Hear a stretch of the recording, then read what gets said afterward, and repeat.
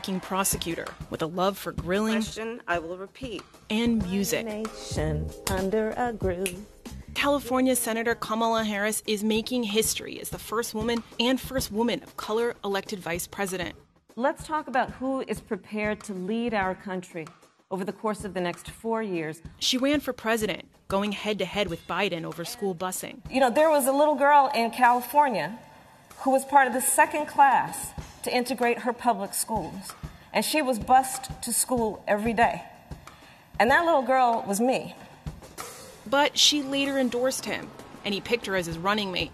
And soon, they will be entering the White House together. I am incredibly honored by this responsibility, and I am ready to get to work. Harris has a track record of being the first. You may be the first to do many things, but make sure you're not the last. She was the first black person and first woman to become district attorney of San Francisco and later attorney general of California. I decided to become a prosecutor because I believed that there were vulnerable and voiceless people who deserved to have a voice in that system. And in 2016, she was elected the first black senator from California.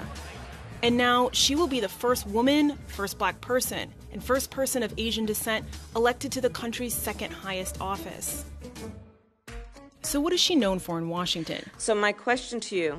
As a senator, Harris served on 4 committees and was perhaps best known for her tough questions. It makes me nervous. Is that a no? Is that a yes? Could I get to respond, please, ma'am? No, sir. No. And some of her policy priorities?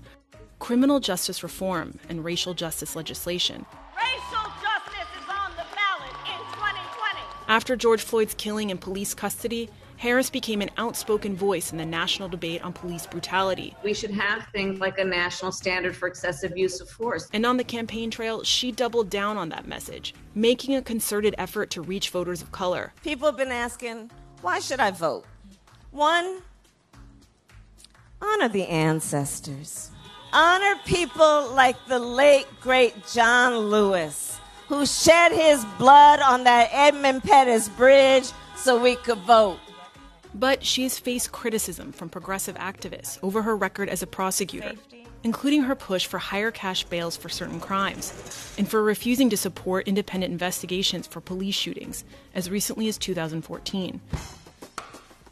So what does she bring to the White House? This is our house. She is policy-oriented and pragmatic. Proponents say that her experience in law enforcement will help her face the unique challenges of the moment, and that her lack of ideological rigidity makes her well-suited for the vice presidency. We can overcome these challenges. Harris embodies the future of a country that is growing more racially diverse. As one of the best-known black women in American politics, Harris now finds herself the most clearly positioned heir to the White House, with the oldest incoming president in history. Preview.